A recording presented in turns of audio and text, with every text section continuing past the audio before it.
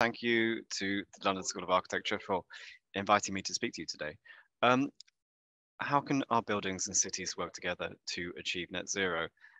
It's probably, the most one of the most important questions of today, and also one of the most complicated to answer, no doubt. But I'm going to have a bit of a stab and make a few recommendations at the end. Um, and in the kind of spirit of this being an academic institution, there'll be a few provocations in here, maybe some stuff which is, highly contentious. So I welcome the questions and the discussion that will follow, I'm sure. Um, a bit about me and a bit about us. I'm sure you all are familiar with the practice of Foster and Partners. There is about 1,400 of us here in London, in Battersea, spread across 6 campuses, and around 1,800 globally. And what this really, what I really kind of would stress is that we have this kind of gravity and this magnitude of people of different specialisms and different areas of expertise and different approaches to the topic of sustainability or sustainable design. And that's the kind of fantastic thing about us. And what I'm presenting today is, and this is a really important point, what I'm presenting today is really a kind of Frankenstein.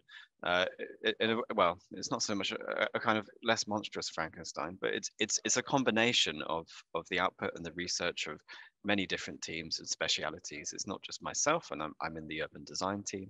It relies a lot on the transport team, the sustainability team, and the materials team, structures team, and so on, because sustainability is inherently a multidisciplinary topic, and we need lots of brains working together to solve it. This is the urban design team, which I'm a part of. I'm a bit about me. Introduce yourself slightly into the presentation, but that's okay. A bit about me. So I actually studied architecture as my first degree, and then through practice and working in architecture firms, I soon realized that actually cities were my real passion, and I've had a bit of a strange journey, which has taken me away from architecture and back to architecture. And now I'm, in the realm of looking at both the spaces between buildings and how they interact. And I hope to kind of give you a quick glimpse, cover a lot of breadth and not so much depth into some of the stuff that we've been doing in recent years and how we've begun to think about it. And as another kind of introduction to Foster and Partners, we think about sustainability across the whole spectrum of environmental, social, and governance topics. We have our own responsibility framework, which is heavily inspired by the UN Sustainable Development Goals, of which energy and carbon is just one of 10 key topics. And that's just important to bear in mind, because though this presentation is going to heavily focus on carbon emissions, there's lots of other things, and there's lots of other ways that design can have a positive impact, as I'm sure you're aware. So moving on to the UK, the good. We have, for the most part, as a nation, kind of trundled along at a fairly steady pace of growth from around 1200 up until the 1800s and the turn of the Industrial Revolution.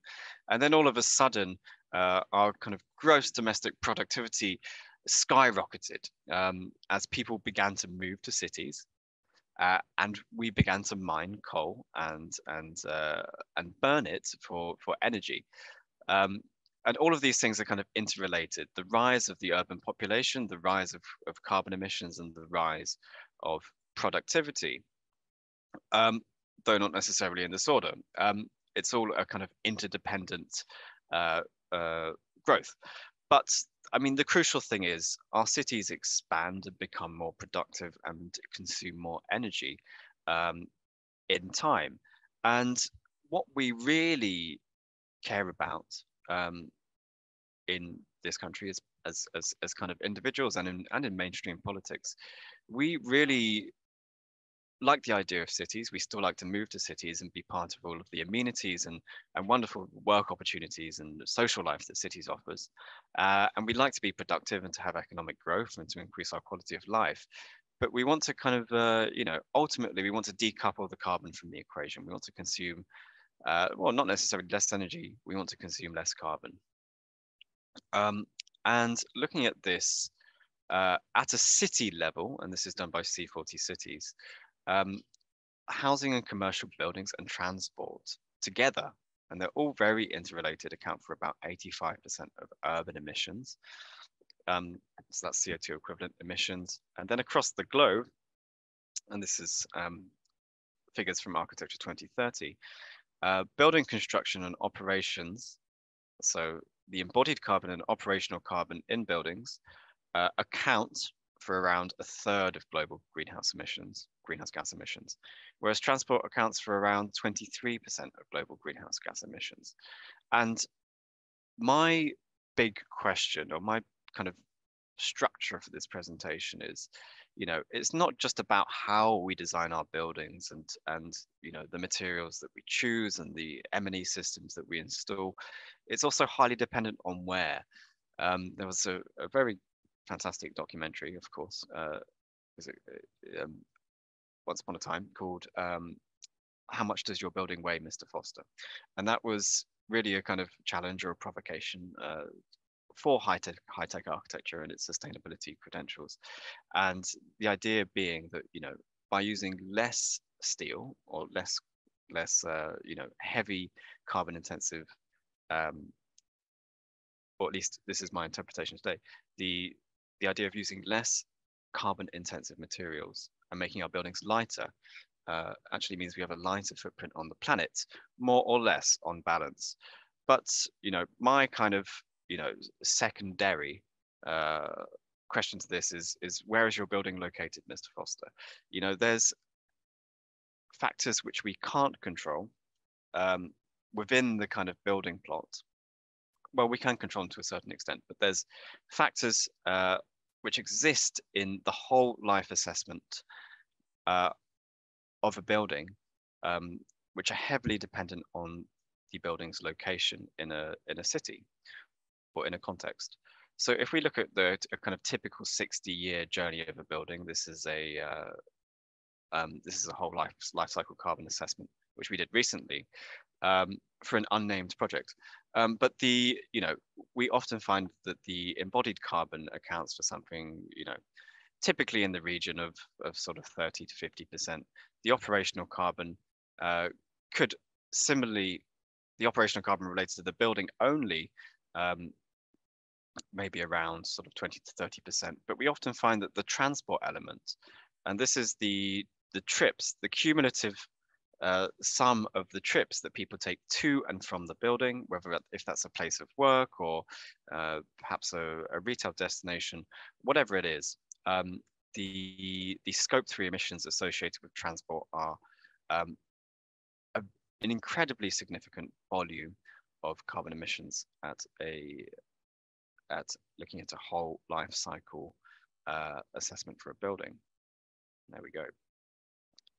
And in a world where everyone is making commitments to carbon neutrality and the Paris Agreement, limiting the global temperature rise to 2 degrees,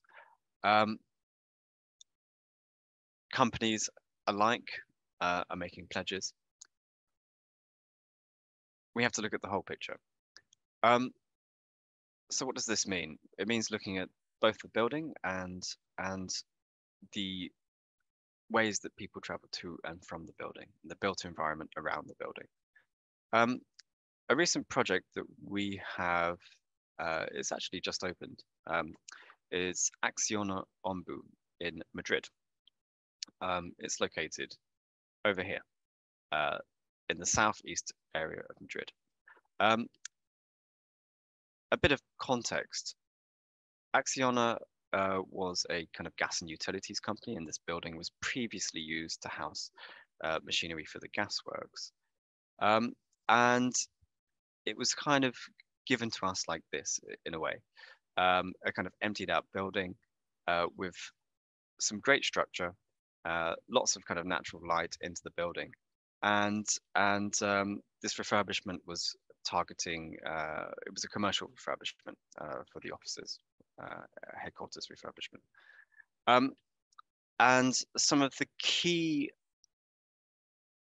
things or design, you know, design implementations that we made before we get onto transport. Looking at the bigger picture, we wanted this to be a green campus, including approximately 12,000 meters squared of landscape, and this is very important as well, for reasons I will shortly get onto. We planted 300 trees across the site, and we delivered on a number of operational KPIs, such as using 80% of the water, or making 80% of the water reusable across the landscape. And this is the kind of this is the finished product.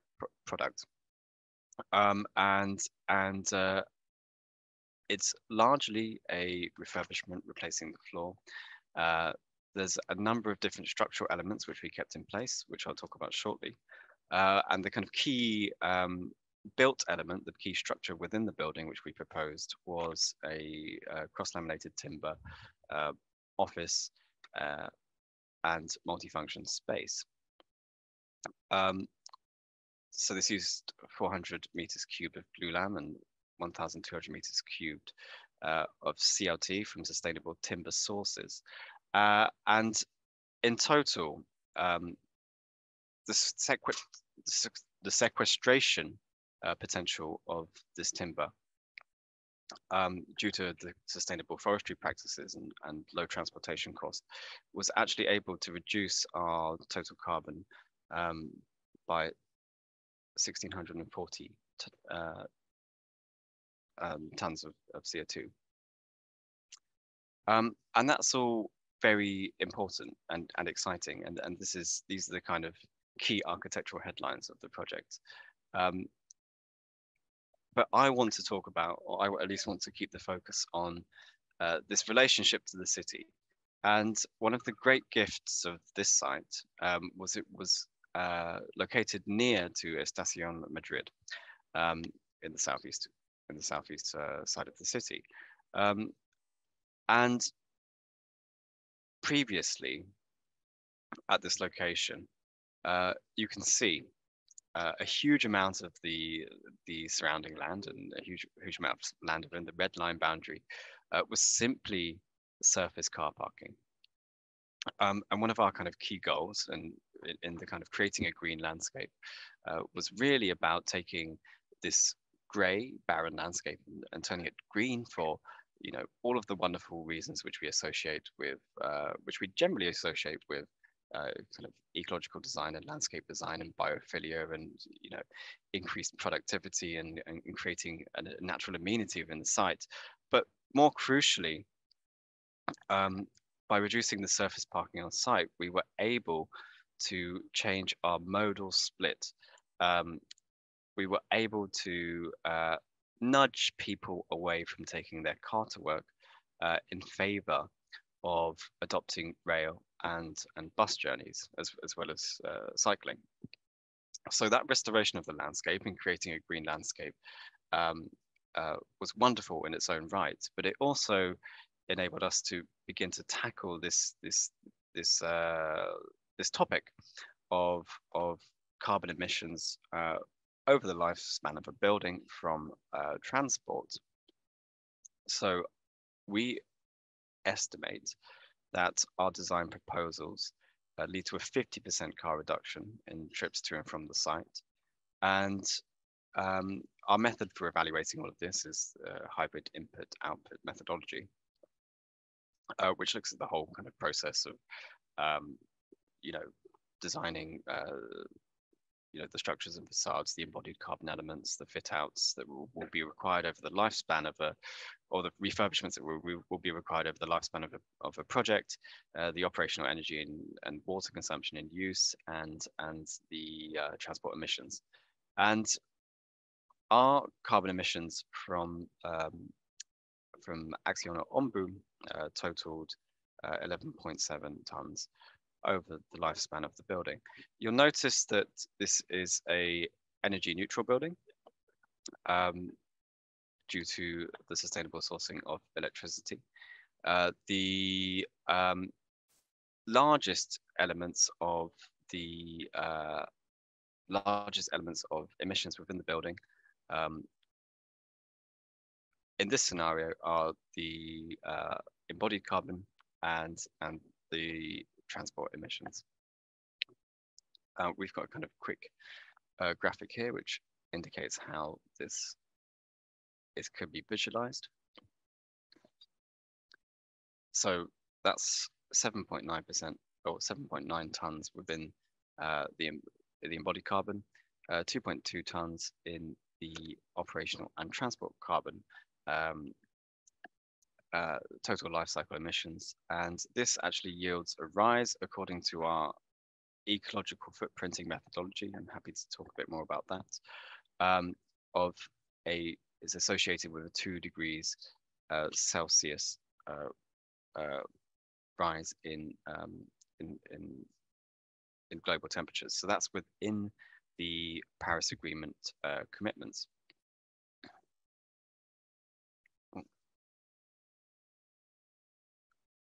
So just a quick note on the methodology, the ecological footprint methodology looks at the sources of carbon and the sinks and considers things like land take.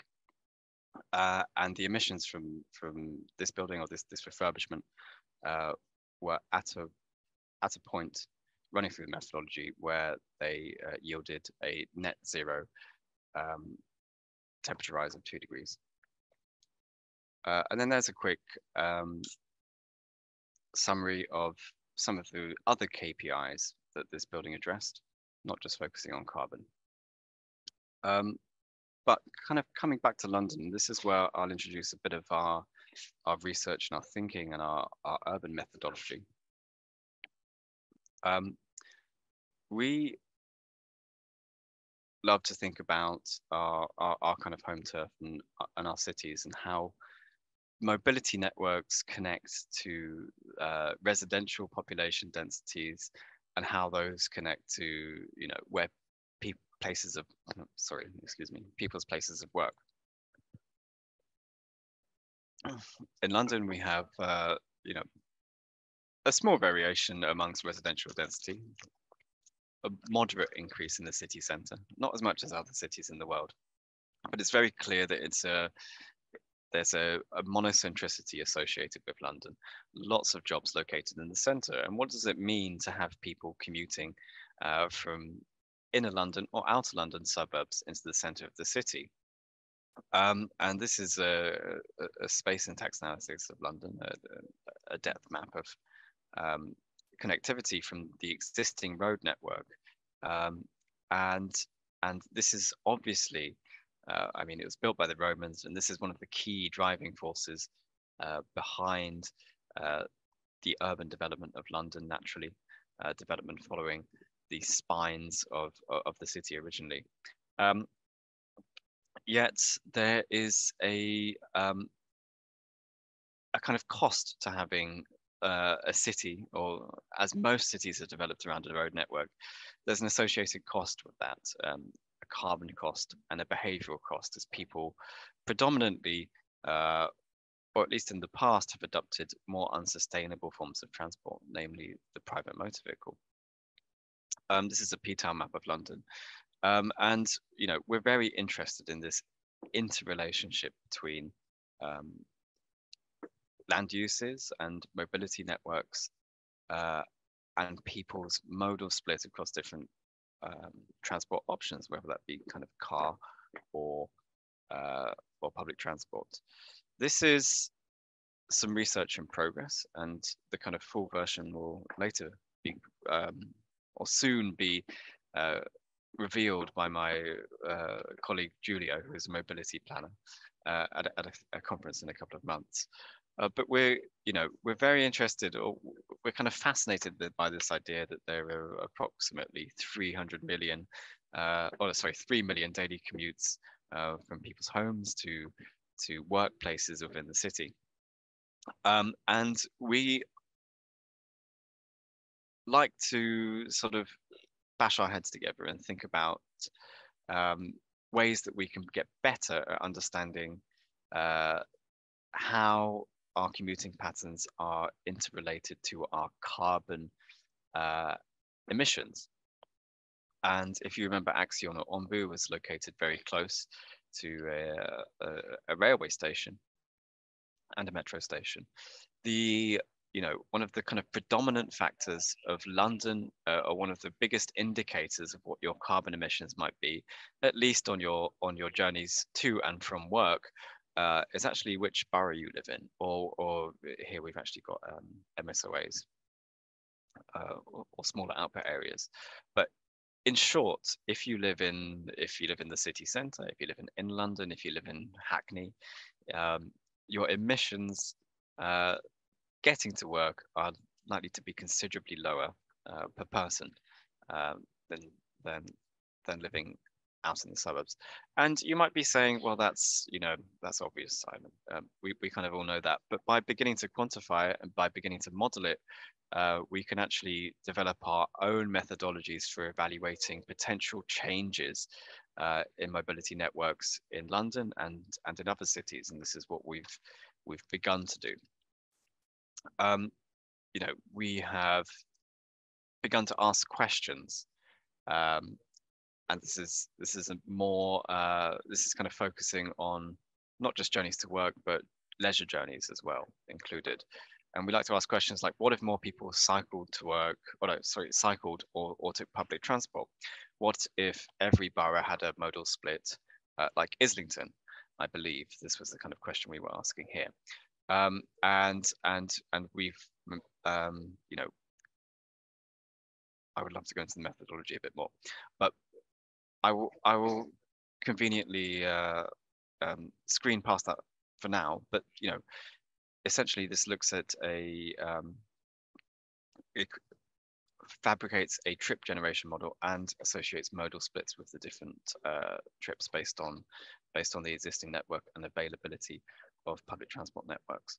And we like to ask questions like what if more people cycled and took public transport, and we estimate there will be a 32% reduction in vehicle associated carbon emissions in London. Or what if we had 15-minute cities across the entirety of the city? What if people didn't have to get in their car, for example, to go shopping in the suburbs? That's where some of the key carbon savings come from.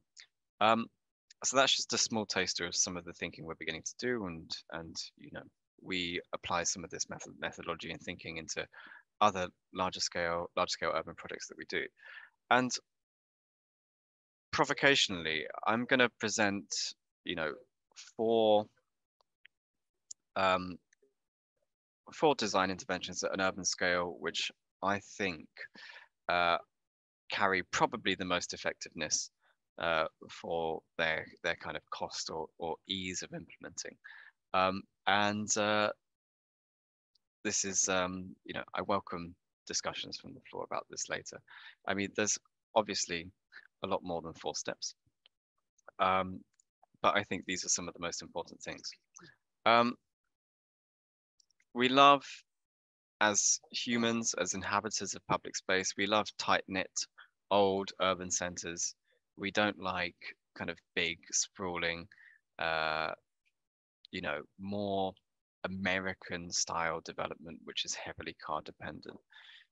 We like the kind of Sohos or Farringdons of London, or we love these places. We don't necessarily love the large surface kind of big box retail or big box entertainment developments, which we associate with places like Canada Water, for example, albeit this is being redeveloped as we speak. Which place would you prefer to be in? I think that, as we demonstrated in Ombu, by removing car parking spaces, we estimate a 50% reduction in in, uh, in vehicle trips to and from the site, and it varies dramatically depending on where you are and the methodology used to calculate this. But surface parking is something which, you know, we believe is mostly not appropriate in cities.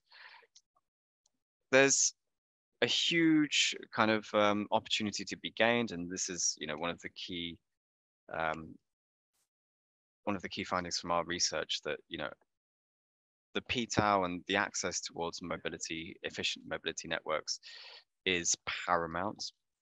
Um, we cannot use the stick alone. You can't reduce car parking spaces. Well, you cannot reduce car parking spaces without also improving your public transport network. Is our general philosophy.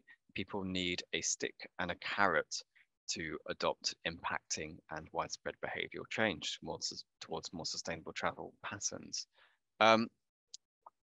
We've done a number of projects in Canary Wharf over the years, including the London Underground network, and more recently, we've looked at the Crossrail station, which has been built and is finalised, and we're also involved in some of the projects around this, the more denser towers, and I use this example just to highlight the you know, the impact of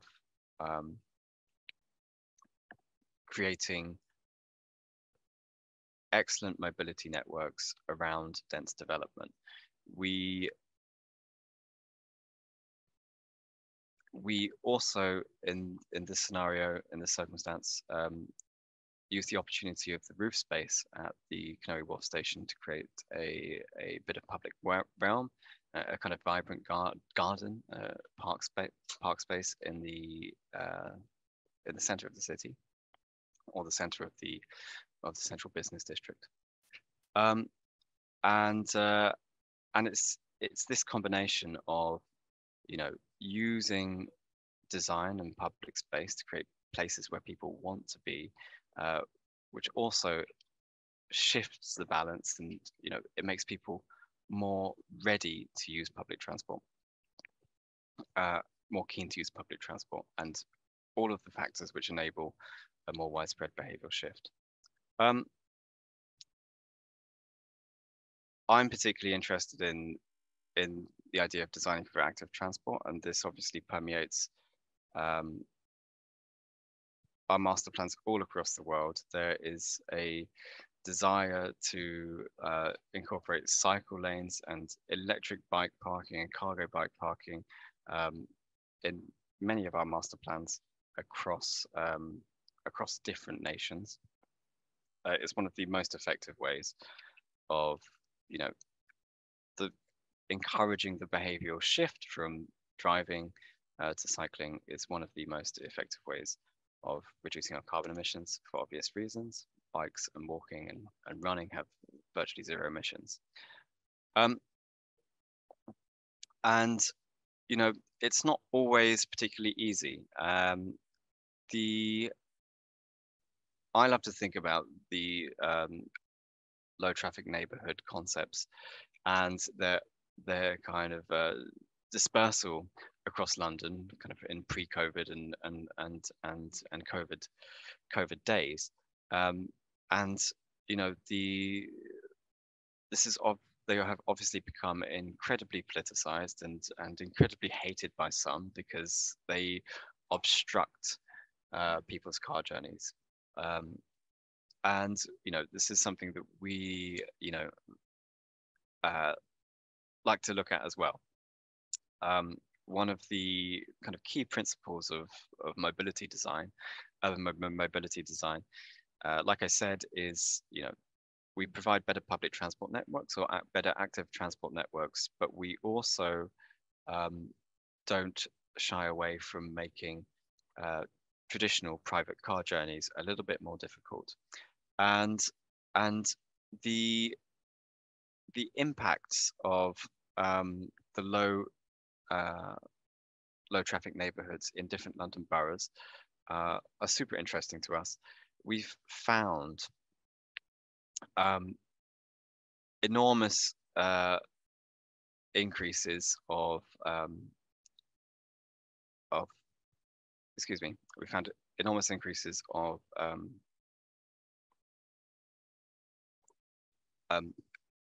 mobility, sustainable mobility adoption within the low traffic neighborhoods. But they did have the effect of diverting traffic. I'll just refine my thread of thought, excuse me. And, you know, finally, I'm moving away from London here to Amravati, but I think it's important to keep the bigger picture in mind at all times. This is an opportunity which is only afforded to designers when you do have the potential to design a master plan at an urban scale, where you can actually control or designate the areas of or the nodes in the mobility network, designing mixed use dense neighborhoods around them, and thinking about the spaces in between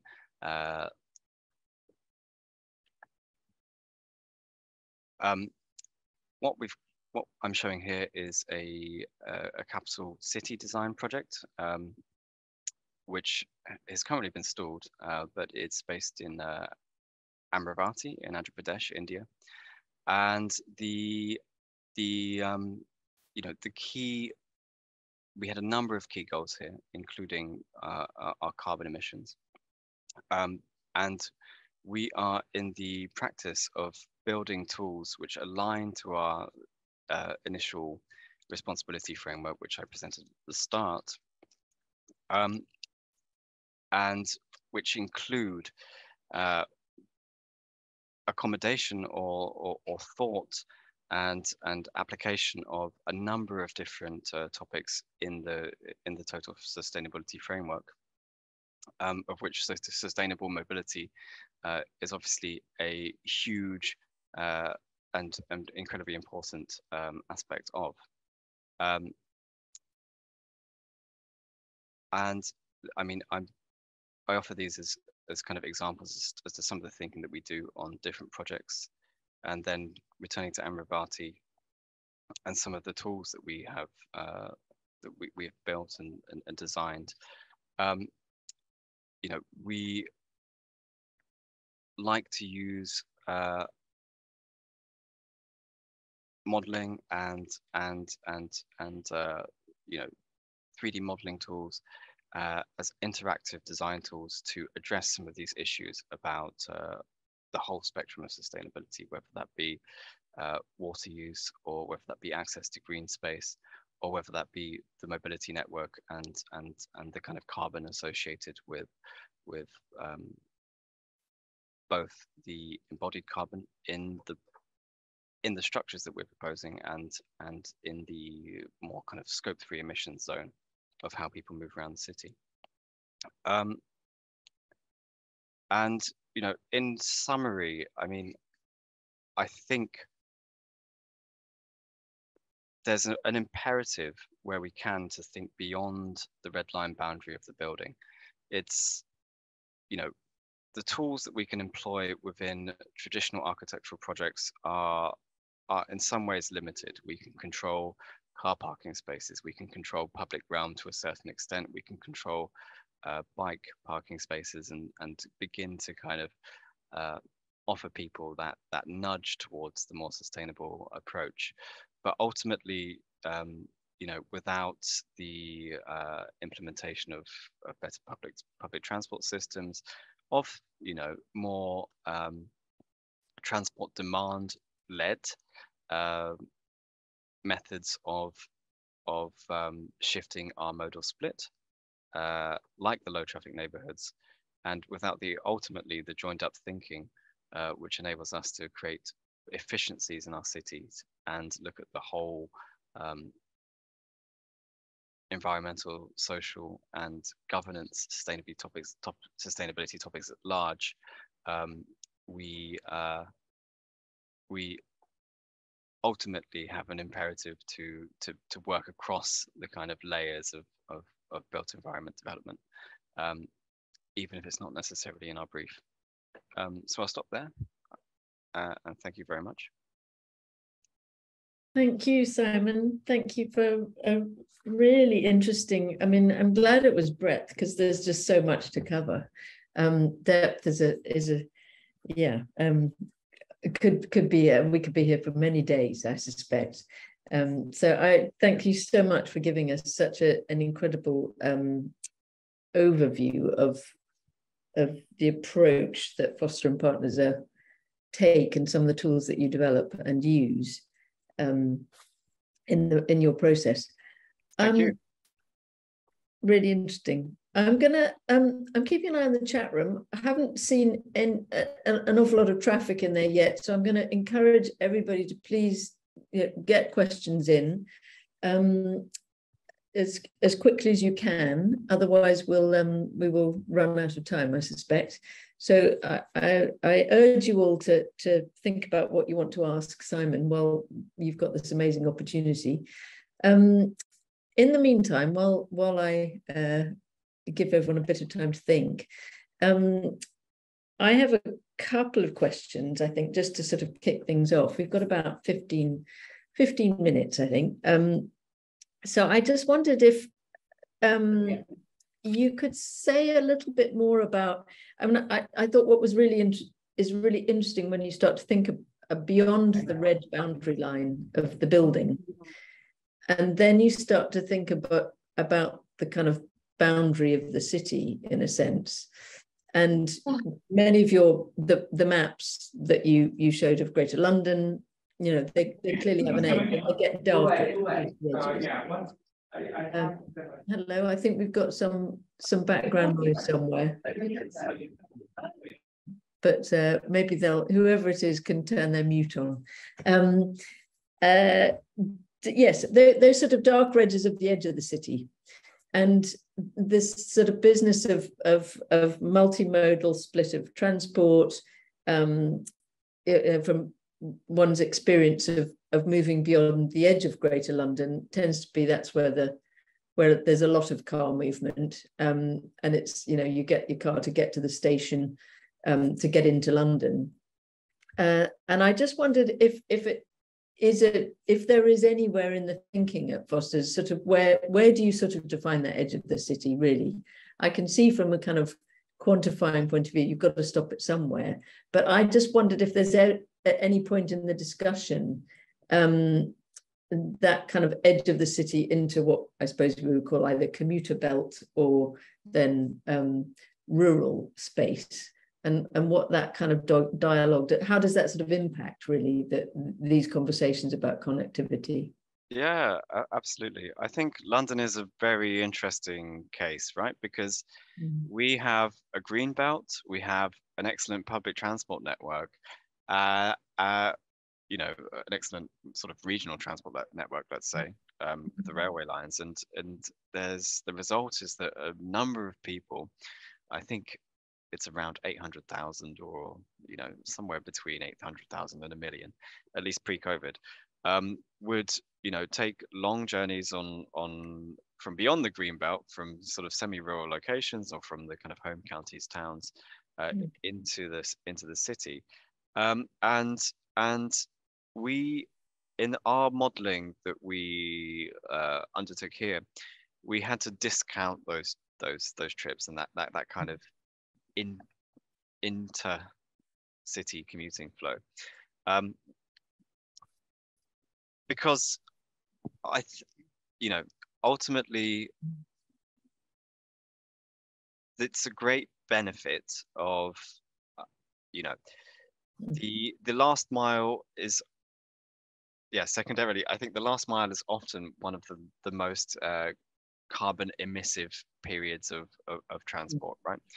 If I can't quite pull the figures from my mind, but essentially I know that rail travel is relatively low carbon intensity, even over greater distances, whereas a kind of 15-minute car journey stuck in traffic in the city, with you know, potentially hundreds of thousands of people doing that at the same time, Yeah.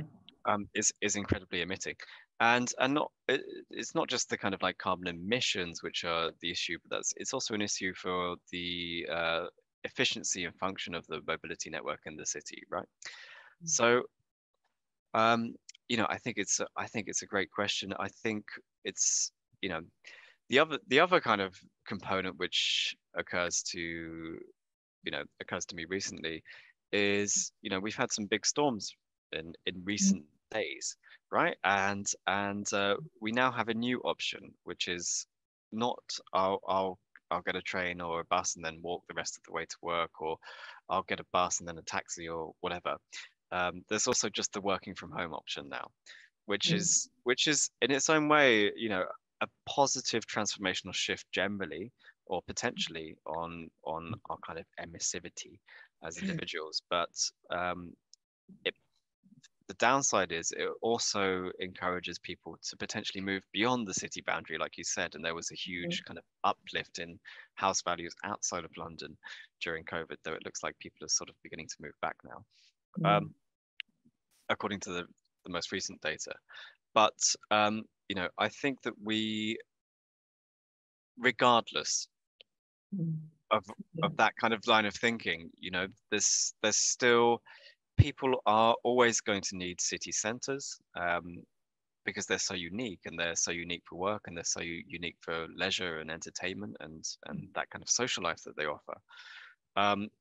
And it makes sense, regardless, to design our city centres with good connectivity between the sub-centres, offered by public transport, with fewer car parking spaces, as is the standard in London anyway now, with, you know, essentially zero parking allocation across most of the boroughs, central London boroughs. So I mean, these are all positive signs of changing towards a more sustainable development pathway. And I think it's just worth noting on that front that, you know, some of our biggest challenges, both in terms of the embodied carbon of buildings and in the kind of mobility networks, are occurring in rapidly developing countries, which are experiencing both the highest population growth and usually the lowest capacities for the capital investment required to build out public transport systems. So they often build, you know, sprawling cities quite quickly at low densities with a strong favorability towards car usage, and often, you know, with relatively high embodied carbon emissions because they're not densifying adequately. So, you know, one of our kind of, you know, London is in some ways an easier case, and so is Madrid. A refurbishment of a building in Madrid is it's almost a low-hanging fruit. This, you know, this kind of brownfield first approach, which is by no means a new idea, kind of harking back to the urban task force of the 90s. But the you know, the true challenge and what we also aspire to do in some of our largest kind of markets is to steer places in Asia or the Middle East or South America into more development, sustainable development pathways. Thanks so much. I guess I picking up on just one of your points. We've got a couple of questions have come in, but one of your points really about the business then of the meaning of the city, and what it now means to us. You know, the changing nature of what cities can do. You know, their value in a way, and their purpose is sort of feels like it's beginning to really change. Because of this capacity to work from home, and then all of the sort of social issues that sort of come with that in a way, you know, people's relations to their work, how effective and productive they are, all of those elements. But that sort of part of why come to cities at all. I mean, you say people will always need cities, and I wonder about that. We've sort of got to a point in our civilization where we think it, we assume it, we know it, and I just wondered, when you're designing and you're thinking about maybe existing cities like London that have gone through many different iterations, and then perhaps new ones, what you think are or what you're designing in to those cities that make them sort of meaningful now for the next 50 years, 100 years? Do you think about those things? Or how do you tackle those things? Well, I think there's a number of factors to that. I think, you know, there is, wow, how to segregate them. I think there's a general, firstly, there's a sort of macroeconomic story, or like urban economic story. And it was once predicted in the kind of latter half of the 20th century that, you know, the evolution of telecommunications and the rise of the internet and, you know, all of these technological factors would eliminate the need for cities. And in fact, what happened, and this is documented by a number of different academics, but the one I'm familiar with is Rodriguez Pose from London School of Economics, and his sort of thesis is the world doesn't get flatter; it actually gets more mountainous. So cities are these kind of mountains, or and they have these spikes of you know, economic productivity, of population, of workspace. You know, our city centers have intensified dramatically over the past sort of 30 years against almost the kind of wisdom that they maybe shouldn't have as people are enabled to work more remotely. And one of the big kind of economic arguments for that is that people are more productive when they're based in these kind of agglomerations, like clusters of businesses that rely all on each other. If we look at City of London and the lawyers and the insurance, you know, providers and the ancillary kind of business service firms and the, you know, the graphic designers, and, you know, all of these businesses work together in a lot of ways to kind of, you know, ensure that their product is legal, is marketable, etc., and so on. And the benefits of that kind of face-to-face interaction and the meeting, the idea that you can, you know, spend 10 minutes on public transport and head down the road and meet someone for you know, to discuss kind of confidential information or whatever, is one of the kind of factors of economic intensity that's led to the densification of city centers, despite the kind of odds. And then, I mean, I think the other one is, you know, there's a very strong social, psychological incentive for people to adopt, especially in the wake of COVID and especially in the wake of kind of home working, is the kind of value, the authentic human interactions and the authentic kind of cultural experiences, and the authentic night economy or whatever, authentic opportunities to dance that cities offer, right? Even if you're working fully remote from, you know, the most beautiful beach house on the south coast, you know, you still miss out on that kind of London energy and London buzz. And, you know, there's a bit of evidence to support that, you know, there's a number of people who are kind of forming families in their early 30s or late 20s who left London during the pandemic and who have come back.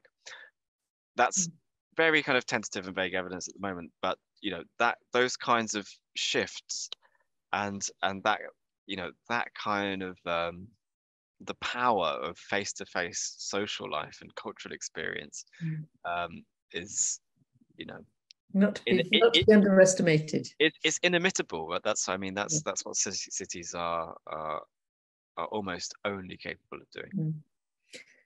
Really interesting. Thank you very much. Now, I'm conscious of time. I think we've got time for one more question, and we have one from Kyra Cousins, who asks, did you analyse how local public transport works? And did you ask locals whether the lack of parking would lead to people using their car for longer, trying to find parking? So it's a sort of, web of parking. A multi-pronged question. Yeah. We use a number of different methodologies to estimate how people's modal split will change. One of them is looking at the transport accessibility of the network in a more general sense, a bit like p-tau. Another one that we use is floor space driven assessments. So that might be, we can estimate the amount of workers that will be in a building, or estimate the amount of users that will be in a building, and drive kind of trip generation models from that, which is based on geography and kind of what the evidence says people are already doing based on surveys. So we've got a resource that helps us do that, and then we use a collection of different, mostly derived from academic or mobility modeling sort of research that can begin to anticipate what happens when we provide more bike spaces in development, or we begin to remove. There's a kind of elasticity associated, a kind of action and consequence. So these, if you provide X number more or X number less parking spaces, and actually generate those links to public transport that puts it within a kind of 10-minute walk threshold, we can expect an estimate of this kind of shift in the trip generation models. To kind of give a kind of brief summary, and the reality is these predictions are only as good as the kind of data that they've been based on, and behavioral economics and people's mobility decisions are a constantly evolving and changing beast. And especially in a kind of post-COVID world where working from home is now increasing in popularity. This is a limitation in the analysis that we actually perform. But we use a number of different approaches, and we rely on different evidence which is specific to different countries and different cities. And we usually hope that by averaging out some different approaches, we end up with a reasonably reliable target. So we don't actually look at how the public transport works per se, in terms of what the timetable looks like necessarily, or how the kind of experience of going to the station or that kind of thing. It's based on a lot more metrics and evidence. And then as to whether we ask local people about whether the removal of parking would lead to people kind